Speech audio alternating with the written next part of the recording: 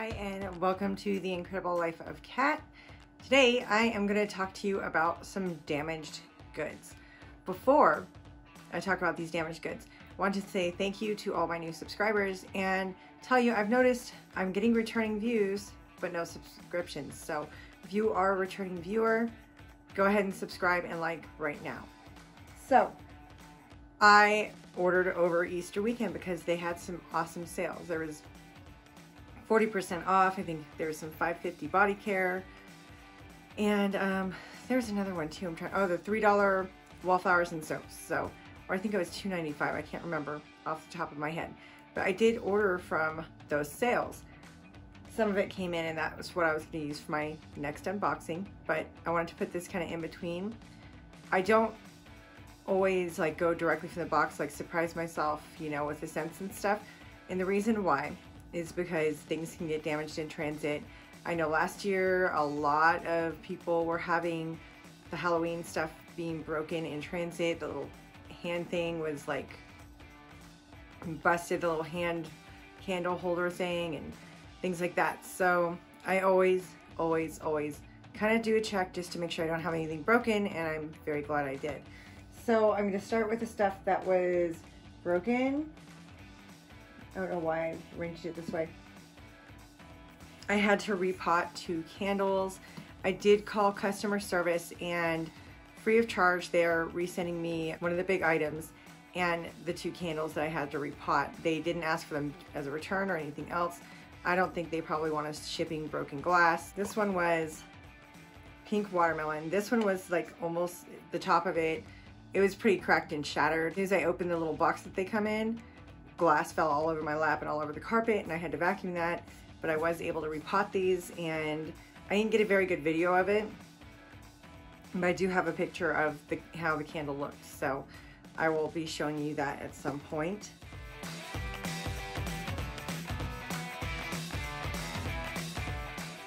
So the wicks are kind of messed up on this one too. I'm not sure how well it's going to do. If you know, I do decide to warm or burn this one, I'm going to be really careful about it, or I might just put it on my warmer since I have another one already and I have another one coming. And the other one was the iced lemon pound cake, and I was really sad because I really wanted to try this one. It smells really good, and I don't have the notes on them right now because I didn't keep the packages. This one wasn't too bad. I noticed that it was really loose in the candle jar when I got it.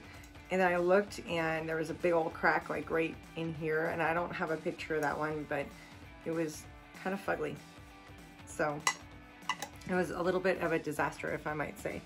The other one was much worse. And then I got one of the flamingo candle pedestals, and the first thing I noticed when I opened the box, is it this one or is it the other one, is that this is loose right here, like. And it's all funky right there. I noticed that, and on the bottom and the battery thing, it doesn't sit correctly because there is a piece that is broken in here. I was able to get batteries in there, and it does still turn on, and it's still gorgeous as expected. So they are sending me another one. These are pretty pricey. This was originally $75 and I got it for 40% off. Otherwise I probably wouldn't have ordered it. And I also noticed that like on his head he had quite a few scratches and like a little scratchy scuff mark that is not going to come off. And from my experience working with cars and car hauling, I know that you cannot polish plastic. It doesn't work that way. So those are going to be permanent. So they're sending me another one of those. I did at the time order 2, and the other one came, and it is perfectly fine. There's a couple of minor scratches but no big scuffs like the other one, and I had no problems with the bottom. You find the knob, and it works just fine. And these are absolutely gorgeous at night, and they do make a little tiny bit of noise, but not like the big globes do, like the big Halloween globe. I have one of those and it's very loud. This one, the bottom closes fine. There's no issues with it. I did name them when I first just ordered the 2. I was naming them Floyd and Fern, but Sita is getting one.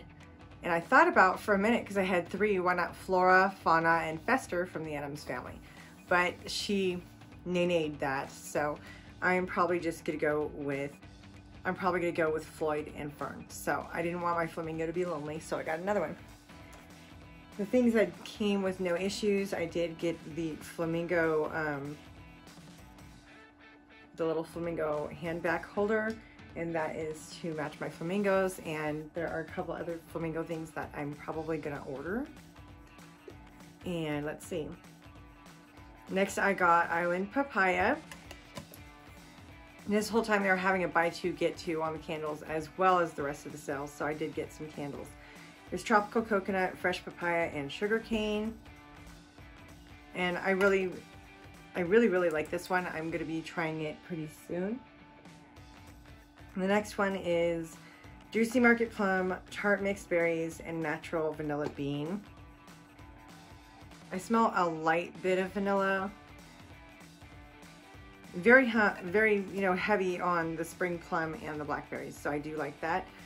One of the things I noticed, and don't mistake these for cracks, there are some places where they do glue the bottom of the wicks on the candles, and sometimes I'll find like where it looks like a scratch, but you really need to run your nail over it because it's not a scratch and it comes right off, and it's some of that glue. And just to give you a heads up. But I always make sure I thoroughly check my candles. Like look, there's glue on the back of this one right now.